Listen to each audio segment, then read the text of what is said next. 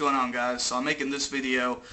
Somebody had wanted to see me, or wanted me to make a video for doing more on the high screams. Now, high screams aren't my specialty. I do more of a mid-range, and I'll tell you, I was practicing a song there that I'm going to do here at the end of this clip to try to see if I could scream that for you and show you some higher pitches.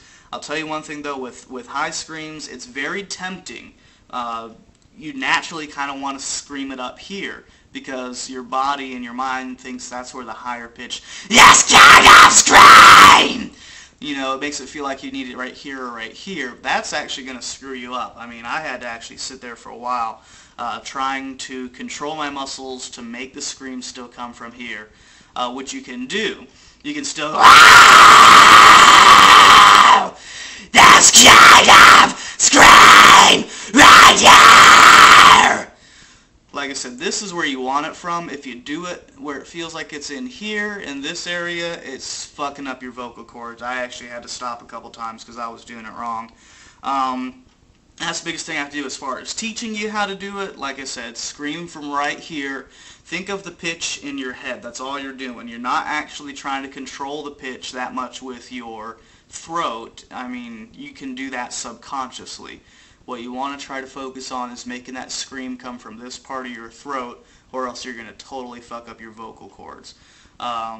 So I'll do a clip to kind of show you, what it should sound like, although you can listen to any band and hear that. But either way, that's one thing I can tell you is to pick the pitch in your head.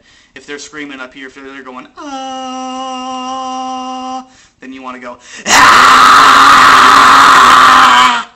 You want to get kind of that same thing, but you want to get it right here. With higher pitch, since it's so, your larynges, I think is how you pronounce it, are actually, they're going to move up, so it's going to seem a little easier to get phlegm in your throat. You don't want phlegm. If you get phlegm, spit it out, stop, try again, drink warm water, don't drink anything that's kind of syrupy, don't drink soda, don't drink tea. A lot of people say that they drink honey before they scream. That's fine for after shows, but don't do it like right before you're about to scream because it'll build up a phlegm feeling a lot quicker.